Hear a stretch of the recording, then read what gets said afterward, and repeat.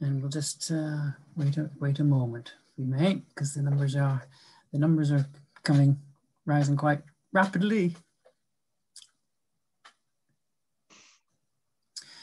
Okay. Right. Well, welcome everybody. Let me just. I think we've got.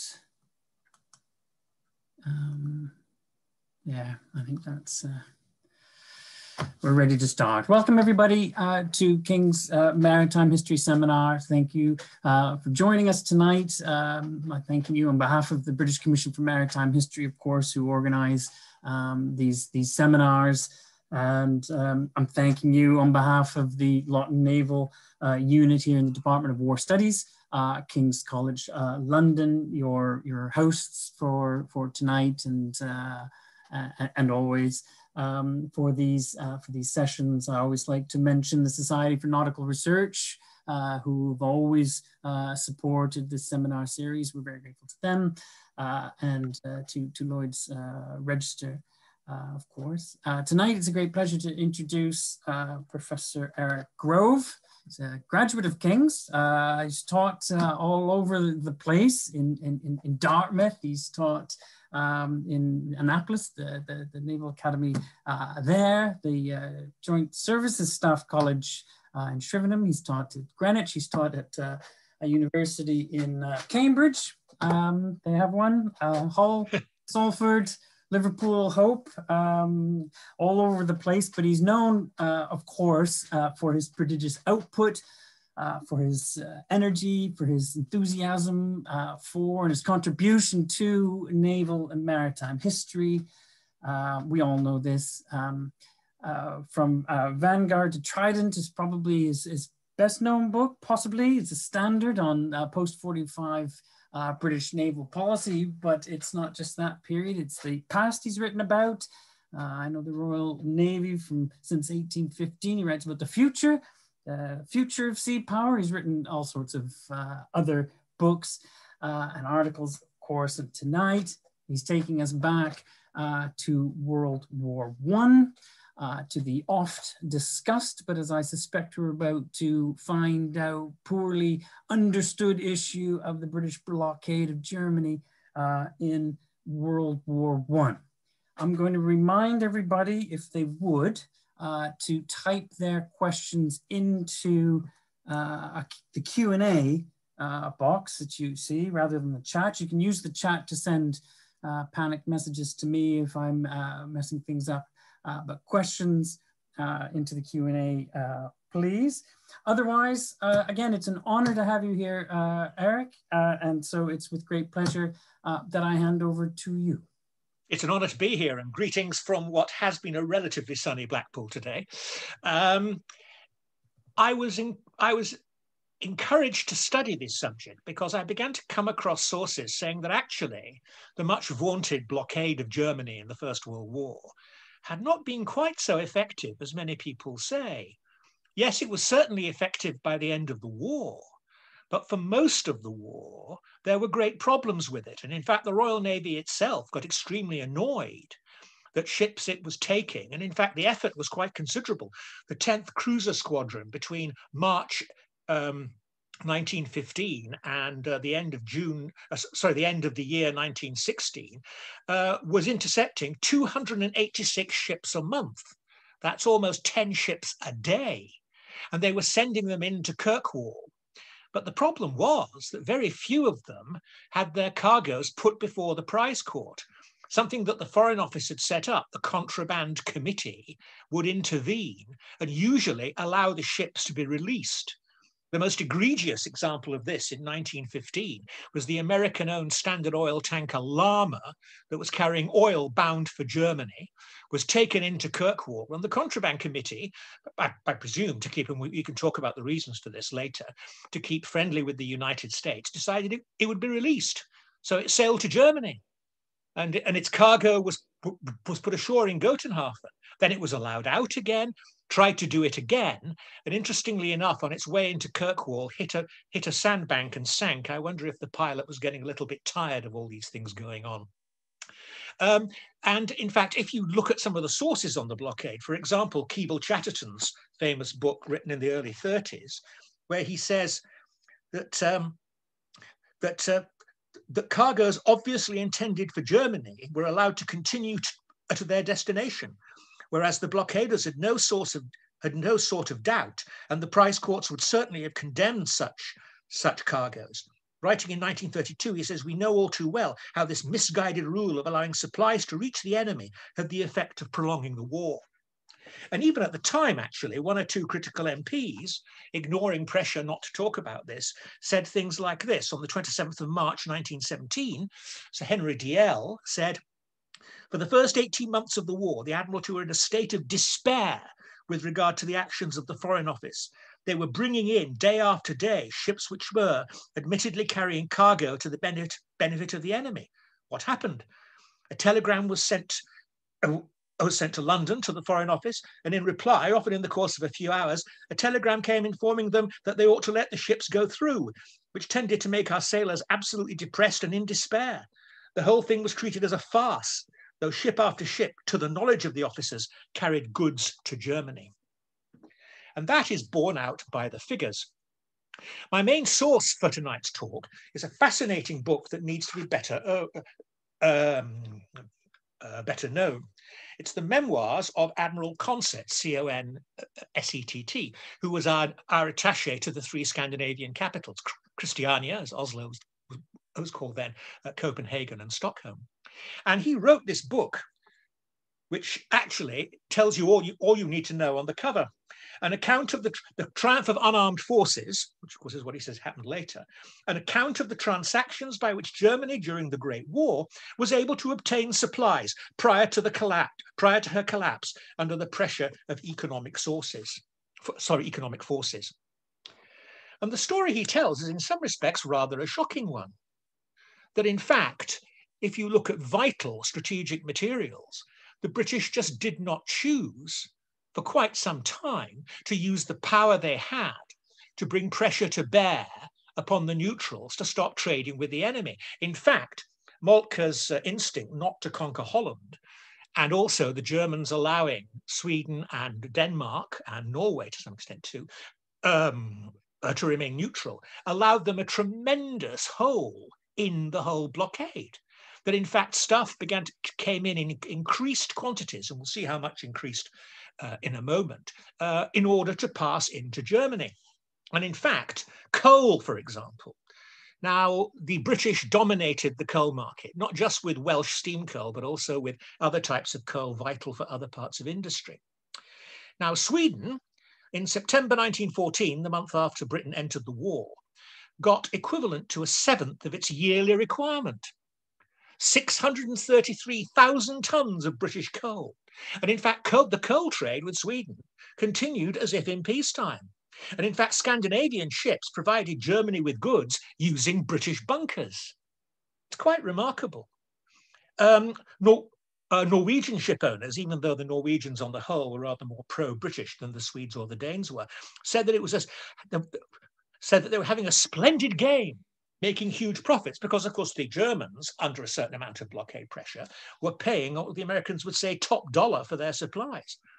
And the Germans said, okay, well, if the British won't supply with coal, we will. But the problem was that German coal was useless for any kind of steaming, and it had to be mixed with British coal. And so it was vital that British coal was actually imported.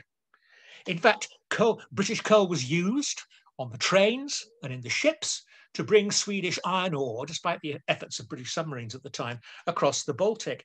And it wasn't until early 1918, actually, that attempts were made to use coal to limit iron ore exports. And these were, in fact, in the end, unsuccessful. Denmark controlled its coal trade by something called a coal bureau, but it was entirely under Danish control. And as Consett said, was rather too popular. Large amounts of British coal were received by Denmark, 3 million tons a year in 1915.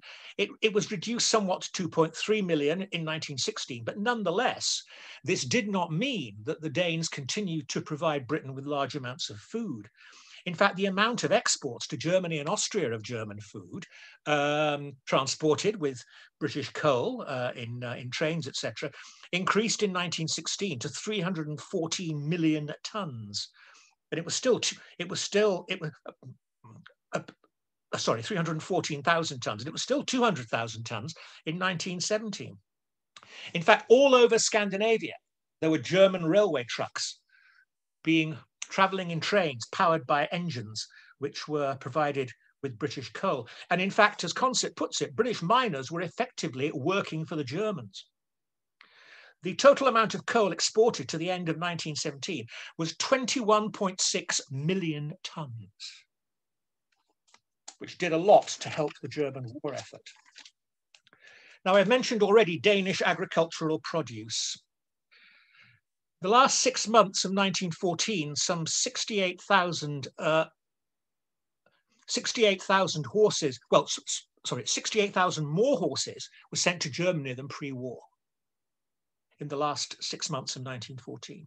Attempts to try to ration the Danes to an amount which was equivalent to their own supplies failed. In fact, the whole rationing system was a bit of a farce, actually.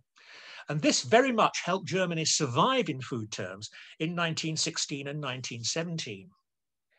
Denmark acted to some extent as a kind of German satellite. In fact, the East Asiatic Steamship Company, interestingly enough, didn't lose a single ship in the First World War to the U-boats. They were too useful to bringing in supplies to help keep Germany going. At one point, the Danes provided enough meat rations a day for virtually the entire German army.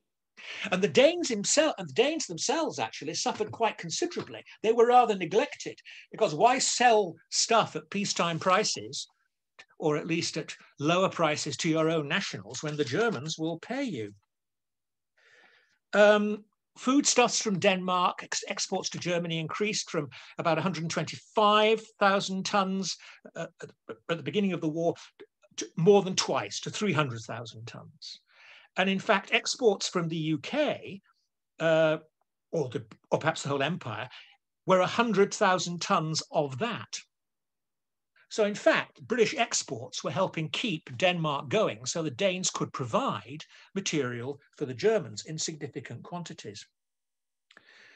Now, certain attempts were made to make certain materials hard to get. In fact, copper was made contraband on the 20th of October 1914, but it's continued to be exported to Sweden. In fact, exports to Sweden went up to 1,085 tons in 1915, and British ships were used to bring this copper to Sweden. Norway's exports to Germany, as I say, the Norwegians on the whole were more pro-British than the other Scandinavians. But Norway's exports to Germany increased from 406 tons to 1,229 tons in 1916, and they'd gone through 1,573 tons in 1915. So copper, vital for many aspects of the war effort and weapons production, was getting through. And this was because these Scandinavian countries were able to use material they got from Britain in order to produce this stuff and transport it particularly. Nickel, important for the production of things like armor plate, was exported at twice the war level. And in fact, in 1915, over 500 tons of nickel were actually exported into Sweden, of which 70 tons went straight to Germany, and the rest was used to provide material for Germany. Fish.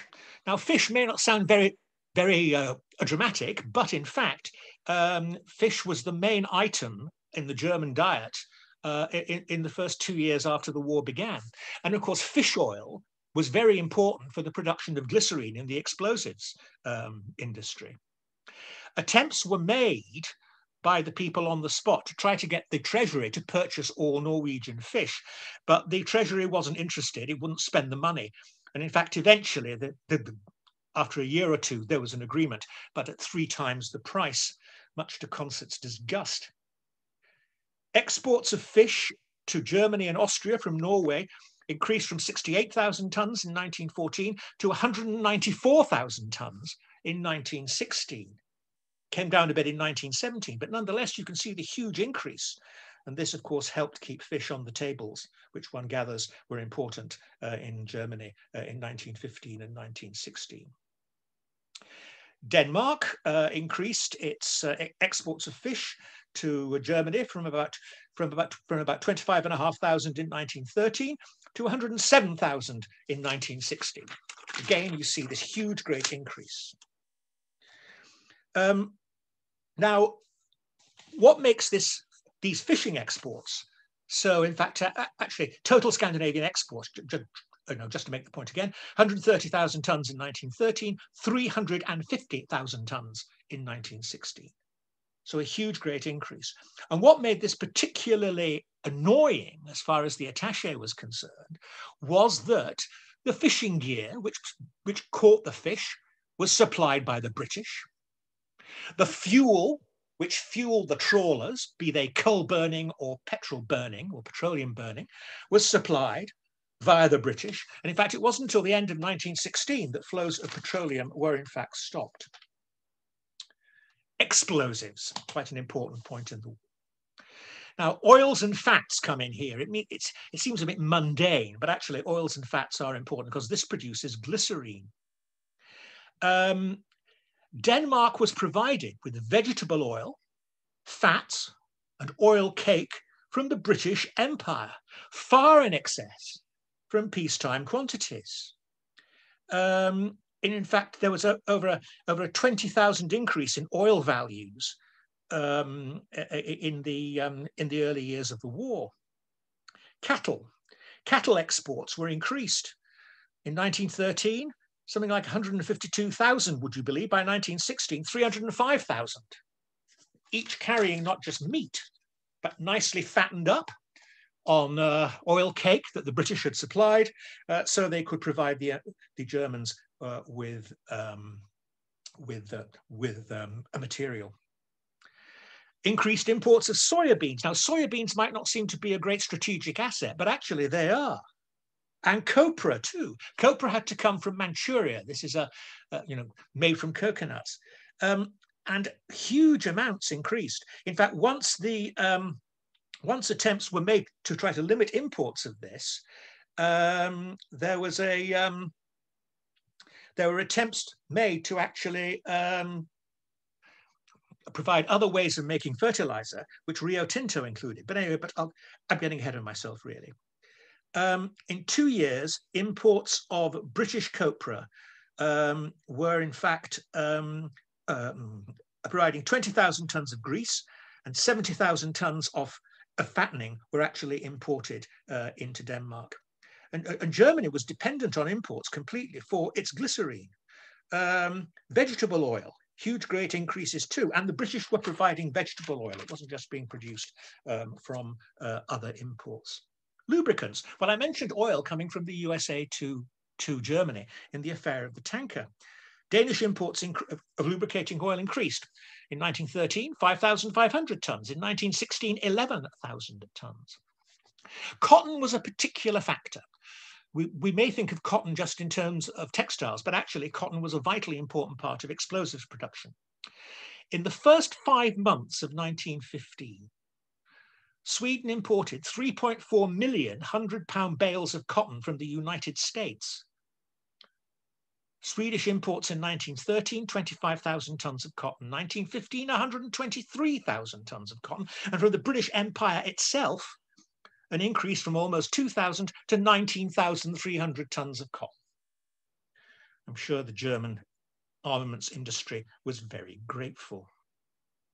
So we have these, even though cotton was actually declared contraband at the end of 1915, the British were still supplying the Scandinavian countries with 18,500 tons of it in 1916 and 7,500 tons of it in 1917.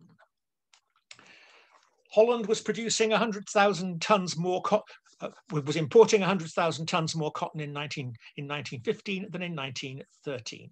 And even after cotton itself was being limited, cotton materials, piece goods, were actually being imported.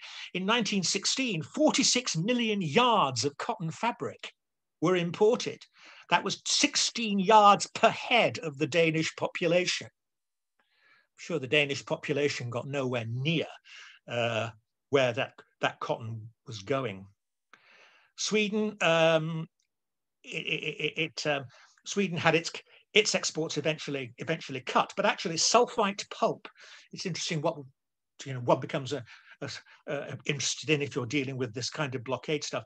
This was great. Exports of that as a substitute for cotton were in fact tripled to Germany. And what makes this interesting is that all this sulfite pulp, which was exports, as I say, were tripled, was produced with British coal. Binder twine doesn't seem very interesting, but actually it was important to make the harvesting work.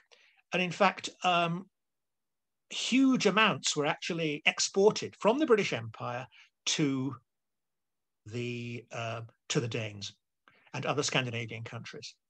Fertilizers, although a certain amount of cutoff was achieved by 1916, phosphate rock was exported by the French from North Africa, and Rio Tinto, with its headquarters in London, very kindly provided the pyrites, which allowed it to be used as fertilizer. How was this financed? Obviously, Germany's exports were to some extent a shadow of their former self, but they got a lot of loan. Well, they issued a lot of bonds. And in fact, attempts to try to limit that financing were not very successful. And it may not be a coincidence that there were important financial links between British and Scandinavian banks. Quite often, Scandinavian bankers would come to London to make sure that everything was still okay. Just to finish off the figures, total Scandinavian exports of foodstuffs to Germany. In 1913, it had been 250,000 tons. By 1916, it was 600,000 tons plus. No wonder Concert got slightly annoyed at all this.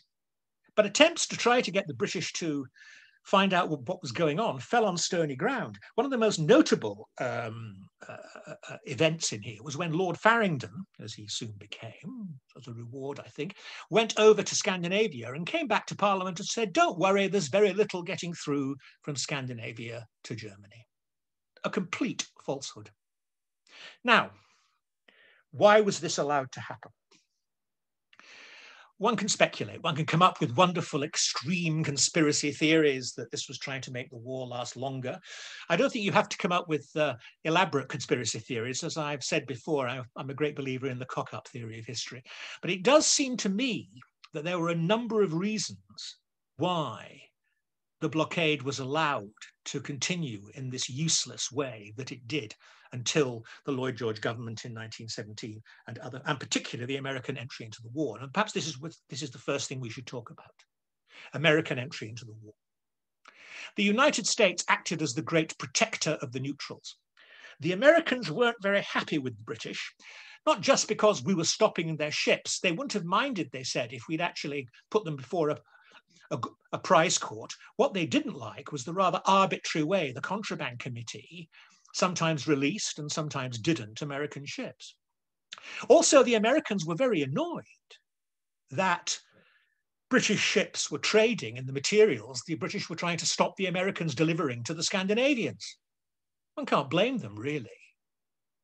It is said by those who say that we should have been tighter with the United States, that in fact the Americans had so much interest in the Allied cause, particularly economic interest in supplying the British and the French, that they would never in fact have taken serious action against us.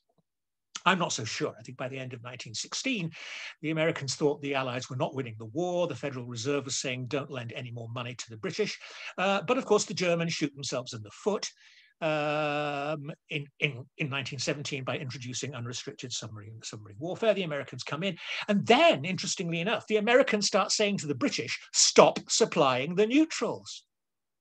As Concert says, one must almost have thought looking at the documents, that in fact, looking at the correspondence, that in fact the Americans were trying to force the British into carrying out a proper blockade. Poacher turned gamekeeper indeed. So there were the Swedes too. Now the British were very concerned. If alienating the Americans was something, and of course Edward Grey said that his great achievement as Foreign Secretary was in fact to keep the Americans on side. Now one can argue, we can talk about it later perhaps, you know, was it a great problem keeping the Americans on side? But if that meant allowing their tankers through to Germany, okay, so be it. Sweden was interesting because Sweden was relatively pro-German, at least the Swedish government was. And Sweden was important for contacts with the Russians. At that time, of course, particularly after the Dardanelles had been closed and Vladivostok was rather a long way round, and also there wasn't a railway to Murmansk until the middle of the war, they had to use reindeer, apparently, and sledges to Archangel when Archangel iced up. Supplying Russia was quite important. And this had to be done across Sweden. And the Swedes kept on saying, yes, you know, it's very important that you supply us with stuff so that we will continue to help supply the Russians. Sadly, a lot of the stuff that went via Sweden to the Russians never got there. There were stories of motorboats coming over from Finland, from Germany, with stuff that had been sent to the Swedes for the Russians and being delivered to the Germans. This was another great hole in the blockade. But one can see, I suppose, a certain strategic reason for trying to keep on the right side of the Swedes. As far as the Danes were concerned, the Danes said, look, if we don't supply the Germans with this stuff, if you won't give us the material to supply the Germans with this stuff, the Germans will occupy us. To which Concert said, what a good idea. It'll mean that we can blockade you properly. And there's something in that, I think. The amount of material that was sent, I think, as Concert did, made all the difference between the British blockade being effective, truly effective, against Germany in 1916 and 1917. Yes, there were hardships in Germany, but this huge, great rent in the blockade, that all this food, all this other material getting through to Germany, transported by British coal in ships and trains, from factories supplied with British coal, with fish supplied with British coal and petroleum and nets and this kind of thing. All this helped mitigate the effects of the blockade. The blockade did not, in fact, have decisive effect in 1916 and even into 1917. Despite the Ministry of the Blockade, despite all these orders in council, despite all these things that look good on paper and which have been repeated in books, it didn't happen because merchants, ship owners, bankers were allowed effectively, as Concert puts it, to trade with the enemy for their own economic advantage and perceived by the Foreign Office diplomatic advantage also. Concert puts it quite well towards the end of his book. He says, the policy of trading, which was justified on the twofold ground of the benefit to the exchange and our obligations to neutrals, which had been justified that way, would not seem to have been fairly balanced against the succor that it brought to our enemies. This country was rich and could afford to make sacrifices. Yet when the war had been in progress for nearly 3 years and our finances were becoming unstable, trade was stopped and the question of the improvement of the exchange was put to one side. As to our obligations to neutrals, there were also obligations to ourselves to be considered. Neutrals were protected by international law. No Scandinavian neutral has successfully challenged the legality, or I think even the propriety, of any belligerent action of ours once we started getting serious. And I'll end up with perhaps a call, as one should on these occasions, with a call in a sense for further research.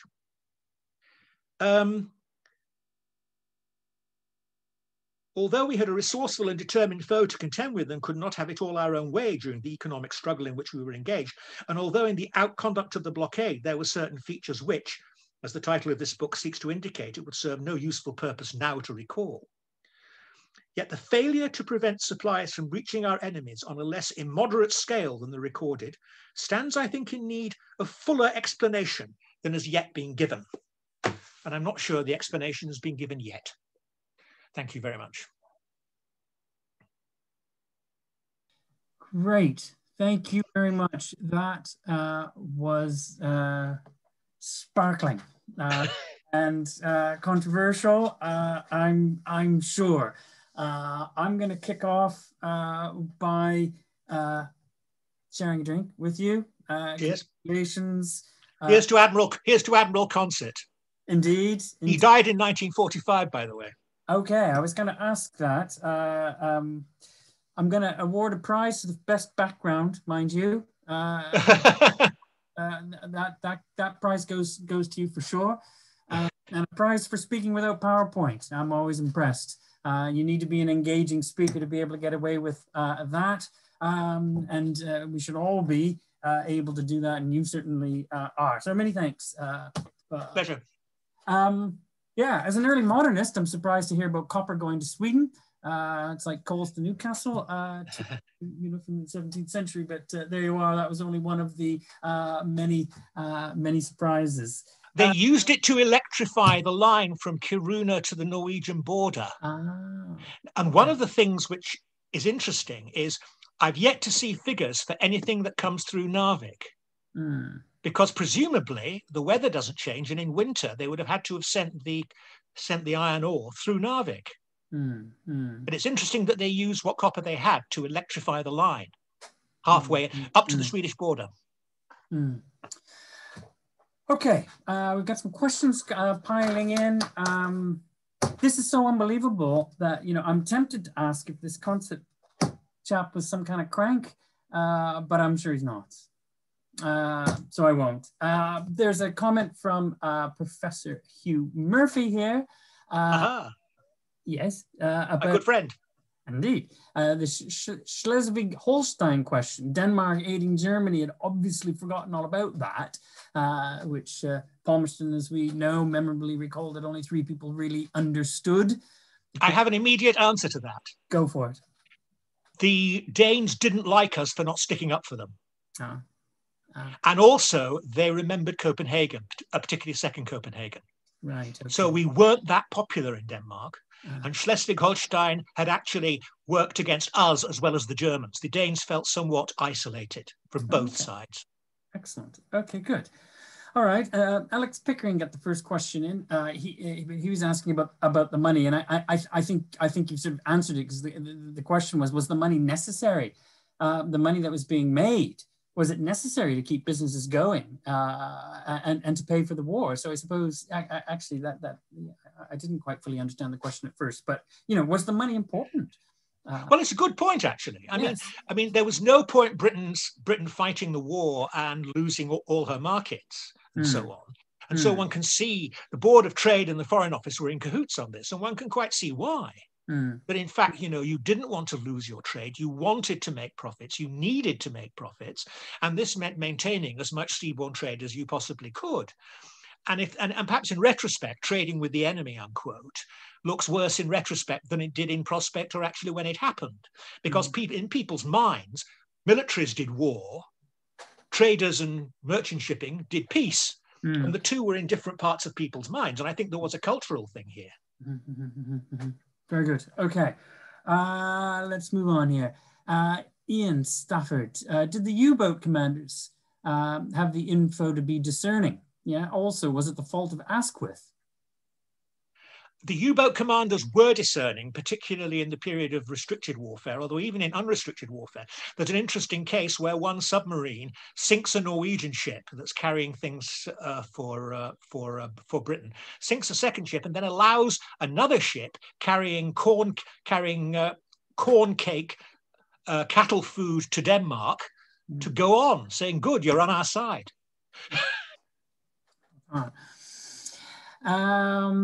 So they could be, and in fact, as I said, of this shipping line, this I think this Danish east, not a single ship was sunk. Not a single ship.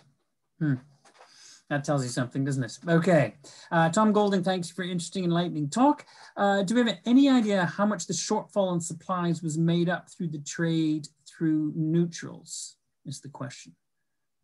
Well, I think what I would say is this, and I tried to say this briefly in my talk.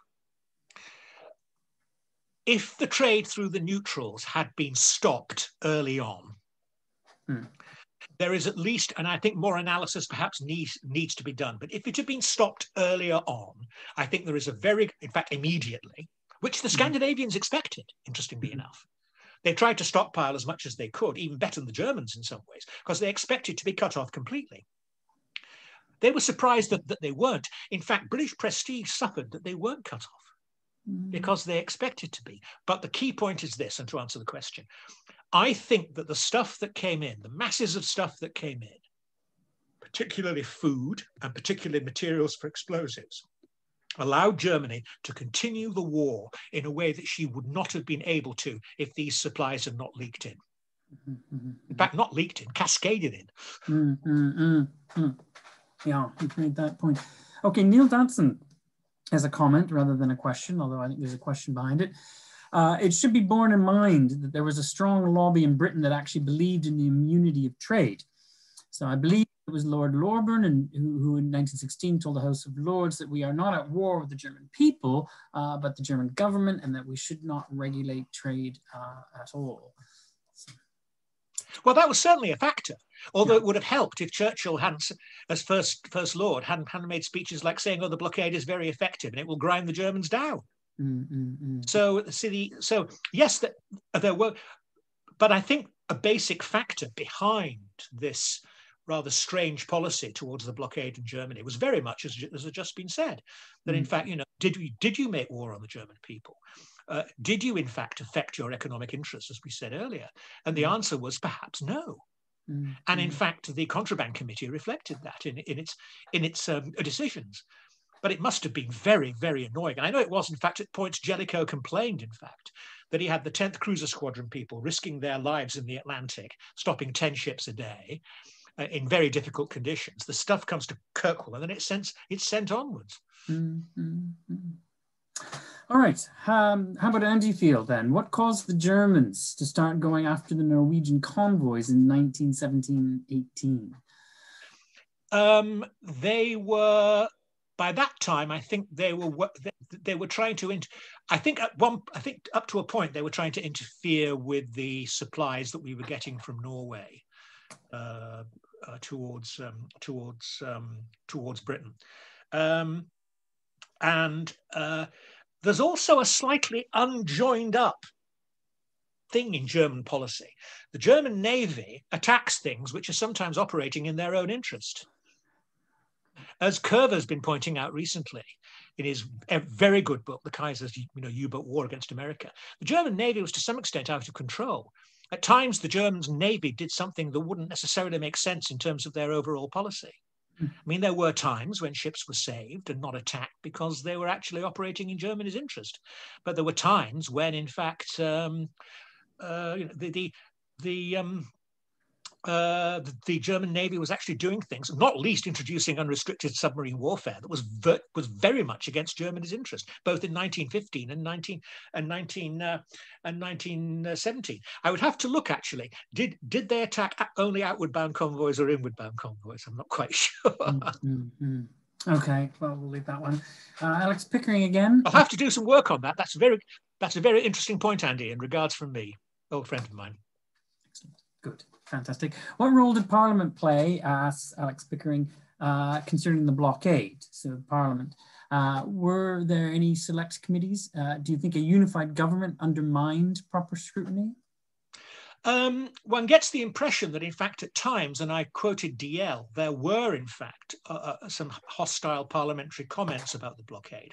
But the usual result was there's nothing to worry about, everything's going well, and so on. And also, I get the impression that some pressure was brought to bear against critics not to speak out too much. Okay. And this was very much allowed to go on. Now, as time goes by, of course, the blockade becomes more and more effective. In fact, as Consett says, it's surprising that all those factors which were held until 1916-17 to actually stop us doing more were actually forgotten about, because we were trying to use the blockade in a much more intensive form, particularly once the Americans were around. In fact, the Americans are the key here. America became the greatest factor behind the blockade. By the end of 1917, we don't have to have ships in the Atlantic. The 10th Cruiser Squadron is disbanded. We have a good intelligence system, as Andy Boyd has pointed out, in the United States. We have a whole system whereby trade is being interdicted without the need to actually stop ships. We're actually reducing the imports of the neutrals quite considerably. And I suppose this could be quite a significant factor. America was the great champion of the neutrals. And once America becomes an associated power, that all changes. It all changes. And it changes the whole political and economic situation. Okay. Okay. Very good. Okay. Asks Dave Potter, given that one of the main aims of Fisher's Baltic plan was to expand the blockade to include the Baltic ports, what effect do you think this plan would have had if it were successful in the face of the material being supplied by neutral parties to Germany? It could have been very important indeed. And in fact, one of the reasons, I think one of the arguments Consett makes is that actually it's a great pity that in fact the Swedes didn't enter the war and Denmark hadn't been invaded, because we could have allowed to operate the fleet much closer to the Scandinavian areas, perhaps even got a base on the coast of Sweden. And then we could have really interdicted the supplies of magnetic ore from Luleå down into Germany. There's one case actually which sort of typifies, the strangest of the blockade. I didn't mention it. Apparently a ship was stopped and brought in, I think, to a Russian port, but it was allowed to leave because magnetic ore wasn't on the list. Ordinary iron ore was, but magnetic ore wasn't. I mean, these sort of extraordinary things happening. And I saw somebody say, yes, large numbers of Danish ships were sunk. Yes, they were, but significant numbers of Danish ships weren't. Now, we did manage to mobilize Danish ships in support of the Allies, and the Danes couldn't do much about it. And yes, the Danes did suffer losses, but the Danish farmers made huge profits. Okay, very good.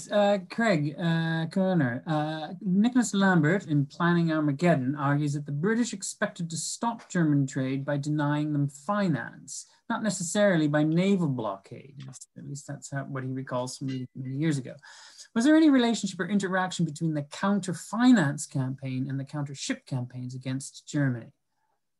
As far as Nick's thesis is concerned, I tend to agree actually with Andy Boyd's critique of it, that in fact it wasn't an agreed overall British policy, and that in fact all the factors I mentioned which mitigated against the blockade were actually considered at the time and said, no, we can't do this.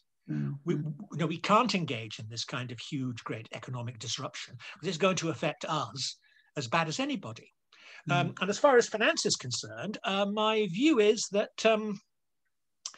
there were lots of people in Britain, in the financial world, and in America in the financial world, and so on, who saw advantages in the situation I've described.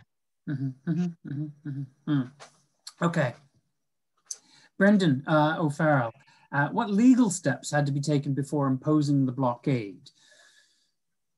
Well, the legal situation was actually in the air because, of course, we got together the infamous Declaration of London of 1909. And in fact, we had to declare various things contraband, both in terms of the Declaration of London, which we eventually abandoned, and also things we declared as contraband because of retaliation for the U-boat campaign and so on. So yes, there was a certain amount of, in fact, a considerable amount of legal activity. The problem was not much got to the prize courts. Thank you, the Contraband Committee. Because the whole blockade was politicized via the Contraband Committee. So although it looks on paper as if we have a very strong legal position and strong legal measures, in fact, the Contraband Committee makes sure that they're not effective. Contraband Committee needs a lot more examination. Right, yes. I suspect there's a lot more work to be done. Well, it's been ignored because we've had this sort of comfortable sort of assumption that the blockade was working right from the start. I mean, for example, we had argued in 2016 that the Battle of Jutland occurred because the blockade was so bad the Germans were trying to break out of it. Sorry, it just isn't true. It's only in 1917-8, even though there is turnip winter, etc., in 1916-17. Nonetheless, Western Allied economic pressure could have been, I think, much more decisive if this cascade of stuff from the neutrals had been stopped. Well, here's a follow-on question then, because George Wilton is saying this. The blockade is often seen as material in the defeat of Germany. So would a tighter blockade from day one have brought the war to an end much earlier, if at all? In my opinion, yes. Okay. Which makes these failures all the more egregious, I suppose. Yes, it does. Yes, it does. Okay. David Richardson, moving right along. Gray was challenged in the Commons on Farrington's report and said he wasn't prepared to answer detailed questions and had confidence in Farrington. Does this suggest that Asquith's government was overly trusting of Farrington, or that it was complicit in the scandal? I think possibly complicit. I think Farrington had been briefed by Concert. He knew what was going on, and he and he knew which side his bread was buttered and where his peerage was coming from. I know this may sound cheap, but on the other hand, I think there is a factor in this. I mean, there is, it seems to me, the more I've gone into this, a whiff of scandal about all this. Okay. I mean, when you consider that this is at a time when the poor old forces on the Western Front are dying in large numbers. Sure.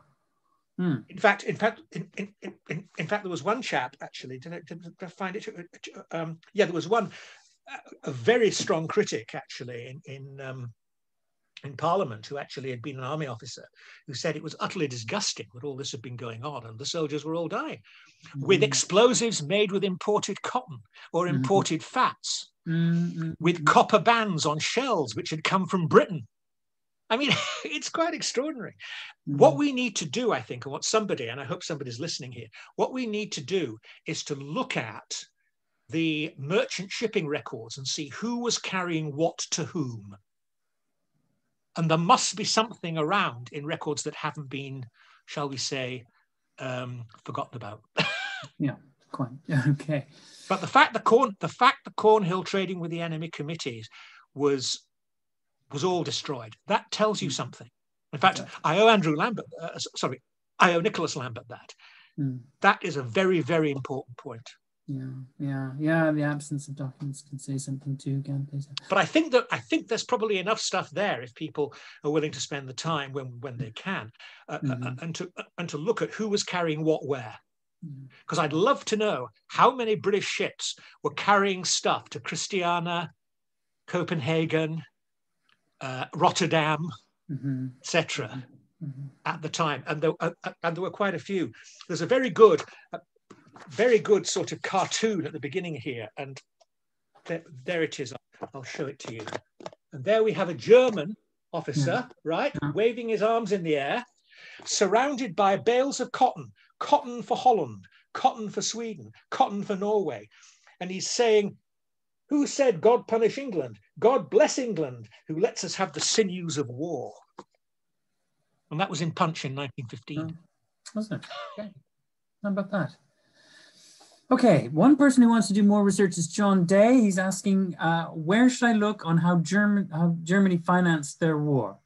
And he assumes the cost of material from Sweden and so forth increased considerably. But it did, although I think what the Germans seem to have done is that they issued bonds. They issued bonds which were taken up by various Scandinavian banks. This is all part of their sort of lending policy that eventually ended in tears with the inflation. But they did issue bonds, and in fact, they had a mechanism by which they could buy this material and afford the inflated prices. Okay. But I'm no great expert on German war finance. It's an important point, and more people ought to sort of work on it. Because what I find surprising is that this material has not been publicised more. You know, as Concert said, you know, there is an issue here, a very important issue.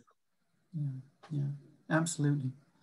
Okay, from G. Leslie, so I'm sorry I don't know your name properly. Was there not any surprise that Scandinavia suddenly wanted vastly more of everything? Was it not suspected that these goods were not for Scandinavia, but for Germany? Had it been known, would it have been stopped? And it was more than suspected. Yeah. I mean, Consett, our naval attaché, was wandering around ports, and he had one or two other people, although the number of consuls was actually quite limited. And one thing I didn't mention is there was a meeting of the three Scandinavian governments towards the end of 1914 in Malmo, I think it was, led by the Swedes and the Danes, saying we're not going to publish any more of our export imports because they didn't want to tell people what was happening. But it was pretty clear what was happening. I mean, there were occasions when people were going around docks in Scandinavia and just seeing cargoes being transported from one ship to another. You know, they were coming in from abroad, and then they were being put into a coaster that would go to Germany, etc. I mean, it was pretty obvious, actually, for anybody who wanted to see. If you wanted to see it, yeah. I mean, the follow-on bit of the question is, you know, how much did Germany control this? I mean, how much were they able to use the Scandinavians just to do their shopping and order amounts and things like that? Well, they helped. In fact, there were a large number of German railway trucks around Scandinavia. It was mentioned, and they cooperated. Again, this is a very interesting issue. How the German, I'm not quite sure. I should know actually. It wasn't the Reichsbahn in those days. It was the various German federal companies. But certainly, it is said that there were a very large number of German railway trucks in Scandinavian harbours.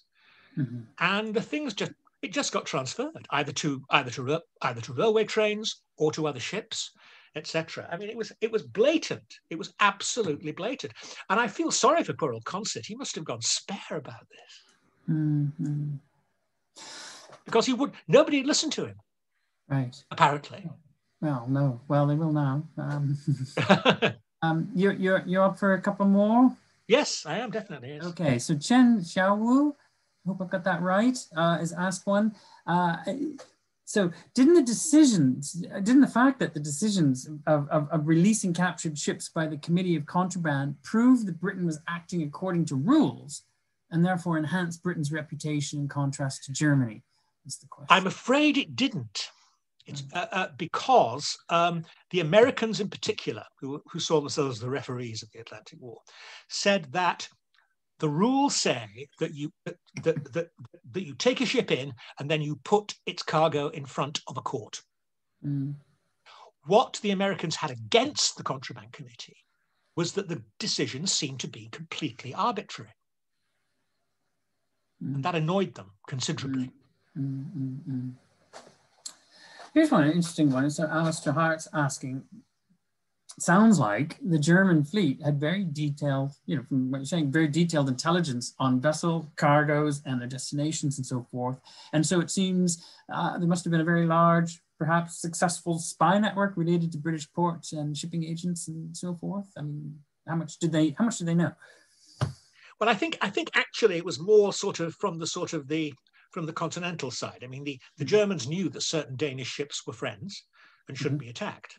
The Germans knew that, although to a diminishing extent, once the unrestricted campaign started, that in fact, there were certain ships that were actually operating in their interest. I suspect in 1915, as a colleague once said, you know, that the Germans sank a lot of their own cargoes in 1915. In the first stage of the unrestricted campaign. So I think the German Navy did have a certain amount of intelligence. I'm not sure, I don't think you needed that many spies, actually. Once the stuff had come to Scandinavia, the whole system worked in your favor because people wanted to get rich. As always. Many people got very rich indeed. May I say this seems to be working quite well, the technology, but it doesn't always work in everyone's favor because it is being pointed out by Professor Hugh Murphy that one of the books over your shoulder may well be one that he sent you for review back in 1998 and never received. Oh, I apologize. Which one's that? We'll have to get her to tell us. Pop it in the chat, would you, Hugh? Which book is that? Or type...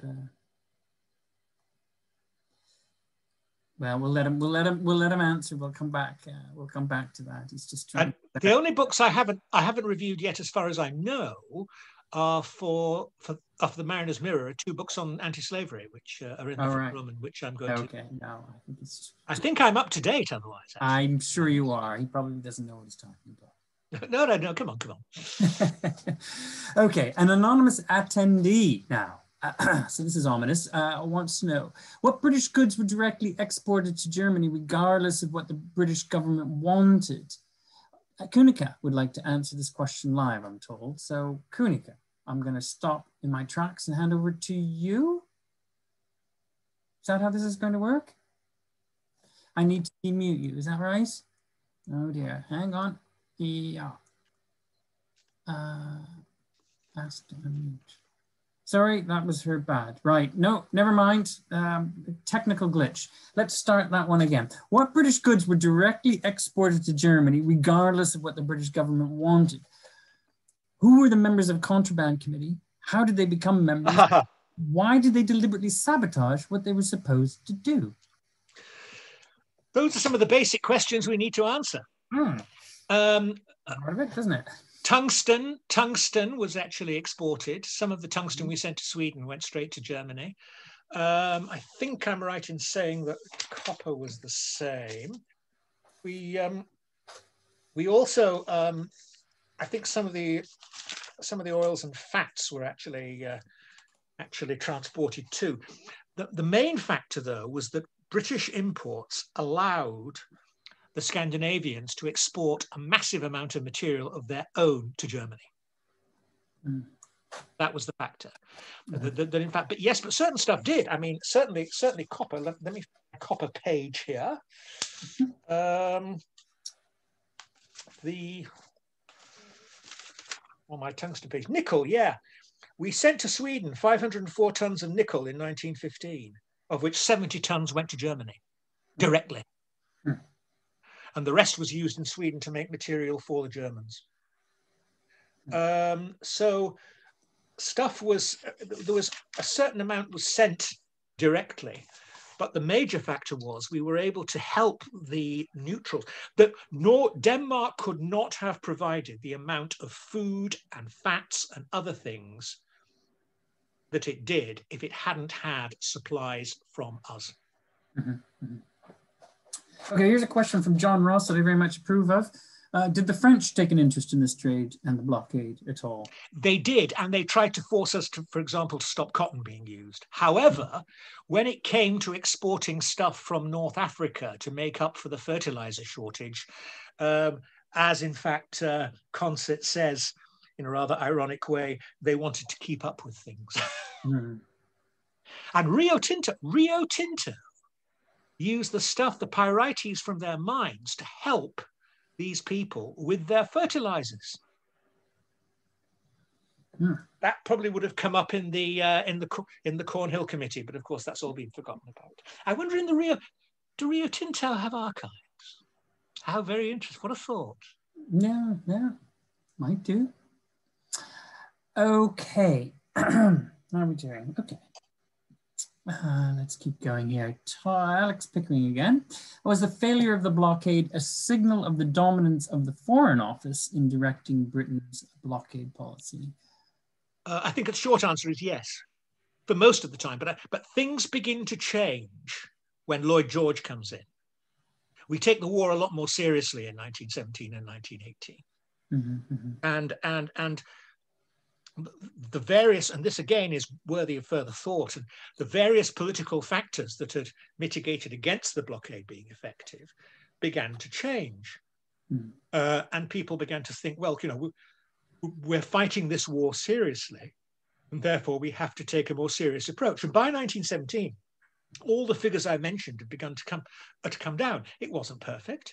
The Swedes continued to use British coal to export iron ore to Germany in 1918. But nonetheless, things changed and got a lot better. And all the graphs in Concert's book come down in 1917 because we get serious. But I think the key here is, as far as the Foreign Office is concerned, the Americans are now not just on side, they're in the war. And to some extent, we're following the Americans who will take measures that we never even thought of taking in 1915 and 1916 against the neutrals. Here's one, Tom Goling. I'm digesting. Would you say there were points in the war where the German commerce raiding campaigns were more effective against the Anglo-French war effort than the British blockade of Germany was to the Central Powers? Were there times? I'm not really sure about that. I think that in 1915 there were so few U-boats at sea that, in fact, although they tried to use terror, as Curver points out, by deliberately sinking liners. Very good book, this. If you haven't read it, Curver, Koerver, the Kaiser's U-boat campaign against America, that they deliberately were trying to use terror to stop ships being used. It didn't work. Then in 1916, control is exerted over them. In 1917, yes, the U-boat campaign does well, but actually doing well doesn't help the Germans too much because it stops the neutral sailing. So the Germans lose the trade that the neutrals were carrying. And in fact, one gets the impression that in early 1917, the Americans coming into the war, the unrestricted U-boat campaign, the fact that the Allies and associated powers are willing to take a much more robust attitude means that the whole overall context of the war changes. And it becomes the serious kind of war we imagined it was from 1914, but it wasn't. Okay, Greg Kennedy has one for you. Hello, Greg. Nice to hear from you. So this is it. So how could Britain, also a defender of neutrals as the rationale for the country's entry into the war, right, a defender of the rule of law, how could it have invaded neutrals to improve the blockade measures? I mean, how could they have done it? Seems a bit counter to the stated war aims into both domestic morale and international benevolence. No serious analyst thought blockade would be total or effective within any shorter time frame. So is this not more that this reality shows the limits of British power in economic warfare, the limits of British power, effectively? So well, we wouldn't have invaded the neutrals.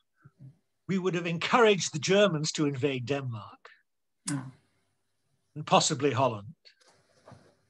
And also got the Swedes to declare war. In fact, that interesting point, of course, because in the early part of the war, just as the war starts, that the Russians are thinking of attacking the Swedes because they thought the Swedes were about to attack them. Now, if they'd done that and Sweden had come into the war, I think we would have had a totally different situation. Now, the Germans actually didn't want to invade Denmark because or Holland, because they didn't think they had enough forces. I don't think we actually planned to invade any country. What we wanted was for these countries to come into the war so we could take some action against them. But Concert is very interesting. He says that all these bloody neutrals, effectively, they were helping the Germans, and we'd gone to war to help a neutral country. So the sort of ideology on the British side was that, look, we've gone to war to help neutrals, and now the neutrals are trying to undermine us. Okay, good. They keep coming, Eric. Okay, all right, fine. All right. I'm glad I've been provocative. You have been provocative, and I knew there'd be a lot of questions, and you've left some time for it, so you've asked for it, I suppose. Was any Dominion trade? This is fun. Isn't it? Alex Pickering, again, was any Dominion trade going to Scandinavia or Germany? So, for example, how much control did Britain have over the Empire's trade? Yeah. My impression is the same as the amount of British stuff. I mean, the British Empire provided materials for the neutrals that went to Germany. And what is it? Was it the copra? I'm not sure, but the various materials that were provided to the neutrals, many of them came from the Empire, and I'm not sure if they came necessarily in Canadian ships or whatever. But yes, I mean the at that time Britain controlled this kind of policy. I'm not sure if the Dominion governments had much thought about this. But yes, I mean, this is all part of this general attempt of the British Empire to continue with normal economic relations, even with an enemy you're supposed to be in a total war with. I put you at ease a little bit. Hugh Murphy he's only joking. There was no book. There is no book over your shoulder that he's waiting for since now. Typical Hugh. Yeah, and he did get you because you did look aghast. I must say, you did look horrified by the very idea. So fear not. Neil Datson again. Surely Grey's great anxiety was not to antagonize the USA, and it could possibly be argued that the British war effort could have been broken very swiftly by US antagonism. Probably the danger appeared much more likely to him than it does in retrospect. Additionally, the Russians were terrified of Sweden joining the war on the German side. That's all true, and I do not disagree with it. But on the other hand, there is the alternative argument that in fact the Americans were becoming so committed to the Allied war effort that in fact there was no way that they would actually be provoked. But as I said in my talk, I'm not so sure about that. Mm-hmm. I think there was a strong anti-British feeling in the United States Navy, second to none in 1916. As I say, the Federal Reserve's advice and this kind of thing. I think Anglo-American relations were in a pretty bad state. And so one can see, in fact, and I can see why Grey would console himself with the argument that he stopped a major conflict between ourselves and the Americans. It's a matter of judgment. I mean, I don't have a strong feeling one side or the other. But I think the Americans were the key, actually. I mean, at least you can say that objectively. The Americans were the key. After the Americans stopped being the great defenders of the neutrals, the whole position of the neutrals declined. The politico-economic position of the neutrals, strategic position of the neutrals declined. And the Americans began to push for blockade to a degree that we never even imagined. Okay. Well, what about Andy Field's question then? So that being generous is a part of the issue that the British were not fully familiar with total war. They just didn't know. I think Andy's right, actually. Yes, I mean, I think that there was not certainly until the Lloyd George government. I mean, I don't think there was the political, what's the right word? The sort of political context that actually thought of fighting a total war. Mm-hmm. That in fact, we continued to trade. It was important that we continued to trade. Mm-hmm. And if the Germans gained from this, well, so what? Okay. Back to the Germans then, because G. Leslie, sorry, I don't know your name, is following up a question from earlier, wants to know what was the markup on goods from Scandinavians to Germany? I should have noted it. About 200%. Okay. Something like that. Yeah. Okay.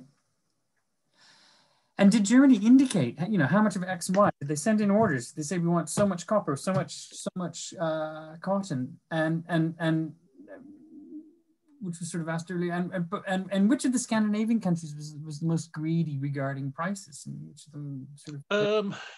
Well, the Norwegians weren't, because they couldn't be, because we pressurized them. One gets the impression that the Danes were willing to screw the Germans as hard as they could. As we've heard, because of Schleswig-Holstein, they'd no liking for the Germans. Yeah. But they were trying to make as much as they possibly could out of them. Mm-hmm. Okay. But the markups were very significant. Okay. For example, I mean, the point I mentioned buying the fish. We could have bought the fish for about, was it £45 a ton or something? And by the time it was about 150. So we're talking about 200%. All right. Well, that damages the war effort to some extent. Well, it was a markup, but the Germans were willing to pay. Yeah, of course, yeah. And of course, this raises very interesting questions about the whole running of the German war economy, about the black market, which was very important in Germany, but not in Britain. That in fact the complete disorganization of the German food distribution system. Mm-hmm. Where the peasants in the countryside in Bavaria ate well, and the people in the towns didn't. Mm. So the Germans had various weaknesses, but I think the point is this: that, and I think I would support this and sustain it at the moment until I see something that changes my mind. That in fact, if this great cascade of material from the neutrals had stopped, I think the blockade would have been much more effective. Mm-hmm. Mm-hmm. And I've seen a very interesting thing about the Danish East Africa Company lost 2 ships. So that's all right. Well, that's not what my sources said, but it wasn't said at the time. But perhaps modern historians show it's wrong. But of course, the numbers were quite small, and the Danes, in a sense, to be fair to them, were in a very difficult position. They were caught between a rock and a hard place, really. Mm. And if you can make huge amounts of money by selling stuff to the Germans, and if the British will provide you with the material to do it, why not? Mm. It's not your war, is it? Wow. No. Okay. David Richardson wants to know how Farrington's book was received when it was published in 1923. To be frank, I'm not sure. Mm-hmm. I shall look it up. Okay, good. And of course, he had a locomotive named after him, A4 Pacific 60034. He was a shareholder in the LNER, or at least his son was, or something. Okay, anonymous attendee says that you weren't very clear about who the members of the Contraband Committee were, how they became members, and their motivations for sabotaging what they were there and supposed to do. I'm not, and I would like to know more. And if you'd like to do some research, please do. Perfect. Okay, very good. Alistair Hart, thanks you for a fascinating presentation. And I think he's striking the right kind of tone, because we should probably think about releasing you back to your life. Okay, well, no. I'm enjoying it. This has been one of the most enjoyable evenings I've had for a very long time.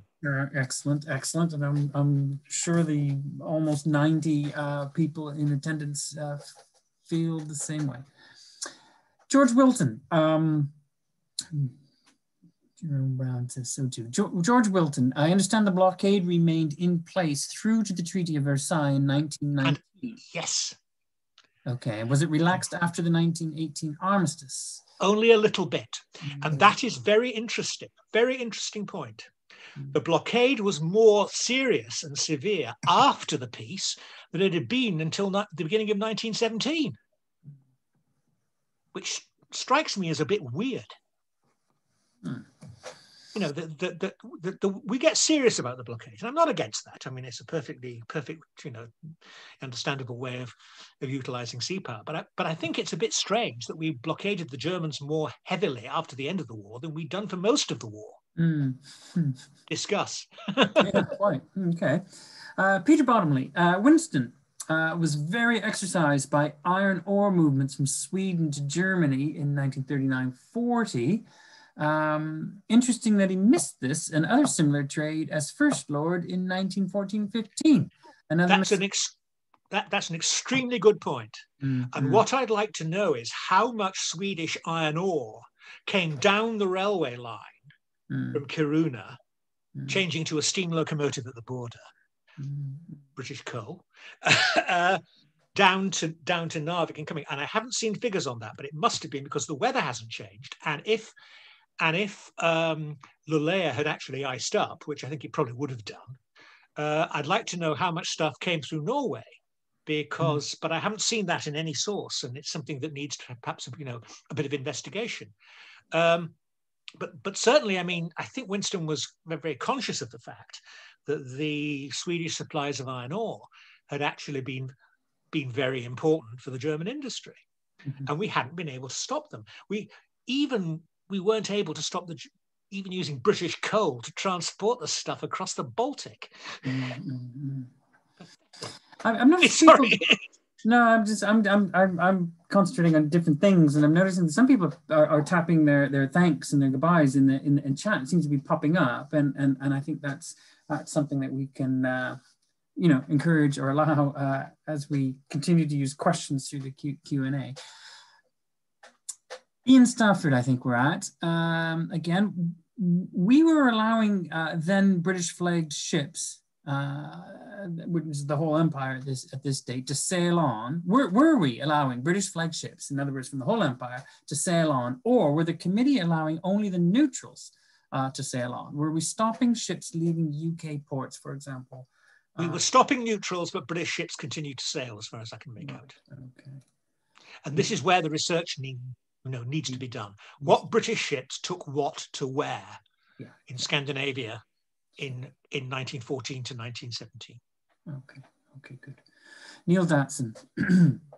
Gray cites an instance when a known blockade runner was stopped by the French Navy rather than the Royal Navy as a policy decision taken at the highest level, so as not to antagonize US opinion.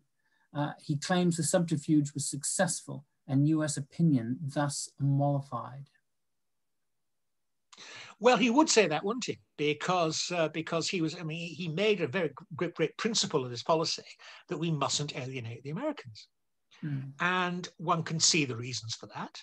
One can see the reasons for not alienating the Swedes because of connections with Russia, and so on. But it doesn't seem to me that we're being desperately serious in our attitude. Now, the big question here is, and it's a matter of judgment, and I haven't really got a great answer to it, is were the Americans as potentially hostile as we suspected, Gray, for example, suspected they might be? And I think that's an important point. I think the sources like Concert, etc., who say the Americans were totally committed against the Germans, may be a little bit, I'm not sure it's optimistic or pessimistic. I think that keeping the Americans on side was very, very important. But the basic point is this, that without the Americans on side, the blockade wouldn't work.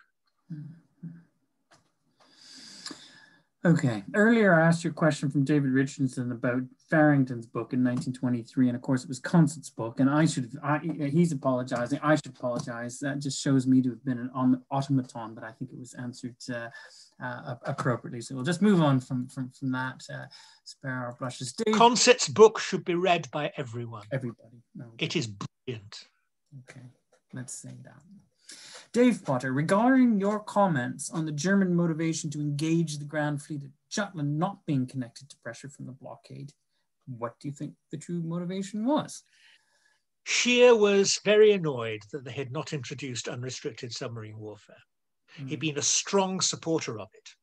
But when the German leadership for once exerted control over the Navy and said, no, you mustn't do it, he decided he would then integrate the U-boats of the rest of the High Sea Fleet and try to come across and try to produce some kind of alternative strategy of wearing the British down.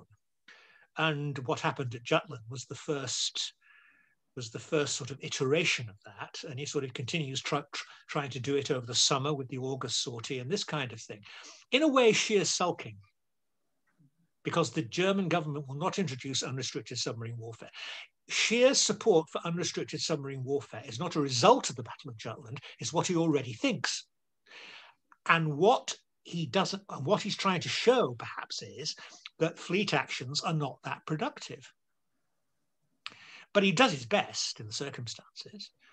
And I said to a colleague yesterday in a phone call, that perhaps when he's chasing the British northwards, he's thinking, oh, to hell with this, they won't allow unrestricted submarine warfare, so we'll take some risks. But only then, but only when his U-boats are withdrawn for a restricted campaign, which he didn't really believe in, does he actually stop taking sorties out to sea. But that's very much a sort of lesser alternative. He wants unrestricted warfare. But the German government, for once, will not allow him to have it. But then, of course, the situation changes in late 1916. And, of course, you get unrestricted submarine warfare. And Scheer's happy, but a lot of people aren't, especially the Americans. Very good. Okay, there are two remaining questions. So maybe I'll just request that it stays at that, and then we'll run through those and then say our goodbyes. So this is G. Leslie again. Did none of the anti-German British exporters think to send Duff components or Duff goods to mess up some German manufacturers so as to make money, but also cause some problems? I get the impression it's largely raw materials. Yeah, okay. It's not manufactured products.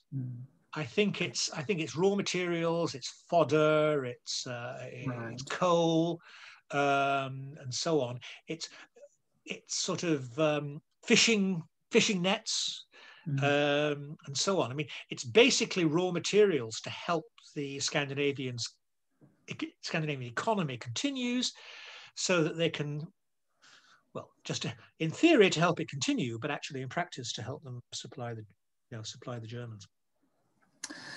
Okay, Alex Pickering, I presume the blockade was tightened to promote British naval strength and ensure Germany did not, there's a typo there, did not renege during the peace negotiations and perhaps prevent enemy business gaining advantage too soon.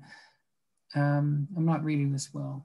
Alex, you're... Well, I think there is something to be investigated, I think, still about sort of the way the blockade was continued after the armistice. I mean, it was to keep pressure on the Germans. I mean, after all, one of the main factors in the defeat of Germany had been the break in domestic morale. And if you could continue pressure on the Germans to keep them depressed and to make them sort of malleable and to stop them thinking in terms of restarting the war, that was all in your favor. But I do find it strange that the blockade was much more effective after 1918 than it had been in 1916. No, I mean, this is clearly a very important subject, and but I want more people to research. This is a huge area for research, I think. Yeah, right. Okay. Well, all right. We know what to do next then. Eric, thank you so much. Pleasure, absolute pleasure. It was as excellent as I expected it would be. That's very kind, thank you. As did all of the many, perhaps even record-setting attendees thought. I'm very sure. So it's with the usual thanks that we will say our goodbye. Cheers to us. That's right. See you again. Right. That's all right. The best. Bye. See everyone. you soon. See you soon. Bye then. Bye.